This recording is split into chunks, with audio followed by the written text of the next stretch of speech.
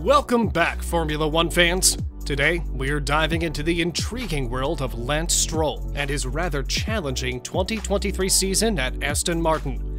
Is there a dilemma for Lawrence Stroll, the team's owner and Lance's father? Let's look back at the 2023 season and see what decision looms for Aston Martin in 2024. At the beginning of the 2023 Formula One season, Aston Martin took everyone by surprise. Their AMR 23, often jokingly referred to as the third Red Bull by Red Bull team principal Christian Horner, was the car to chase. Aston Martin driver Fernando Alonso kicked off the season with 3 consecutive podium finishes, and his teammate Lance Stroll showed grit by finishing 6th in the season-opening Bahrain Grand Prix, despite returning from a wrist injury.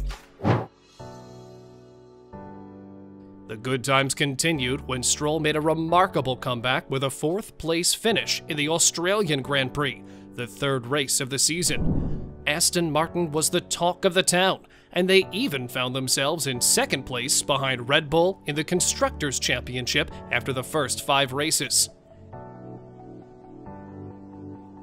But here's where the story takes a turn. Slowly but surely, the rest of the field started catching up. First, it was Mercedes, who took over Aston Martin at the Spanish Grand Prix. Then came Ferrari, climbing above them in the standings at the Italian Grand Prix. In that race, Alonso managed just a 9th place finish, while Stroll failed to earn any points. So instead of the battle for 2nd, Aston Martin found themselves trying to maintain their 4th place, with McLaren hot on their heels. Naturally, several factors came into play, including Aston Martin's struggle to provide necessary upgrades for the AMR 23. But the disparity between Alonso and Stroll became increasingly evident. Qatar was perhaps the breaking point. Lance Stroll's struggles were on full display as he was visibly frustrated in the garage after being eliminated in Q1 during qualifying. His post-qualifying interview reflected this frustration. The sprint race on Saturday didn't bring any relief, as he finished a disappointing P15. His race on Sunday was better, but he finished P11, just outside of the points. Stroll's performance has been stagnant, especially since the Australian Grand Prix. A closer look at the data reveals just how challenging this season has been for him. Even on race day, things didn't improve.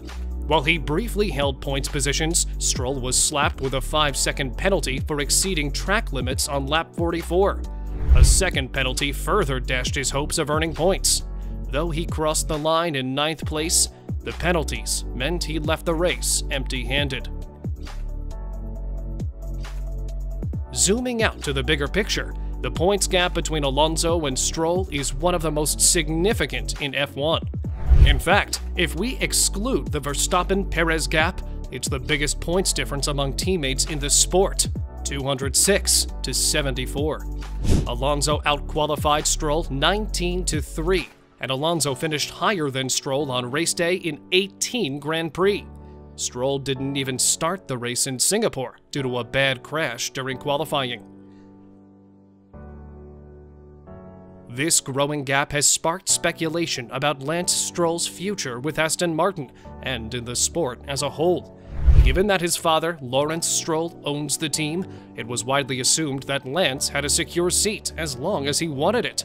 But his struggles this season have opened the door to rumors about a potential move to tennis, albeit one the driver dismissed.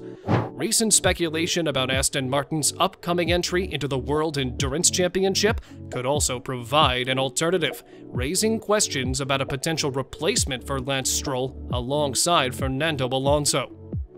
With the start to the season they had, a 5th place finish in the team standings is not where they wanted to finish, and will not be an acceptable result for 2024.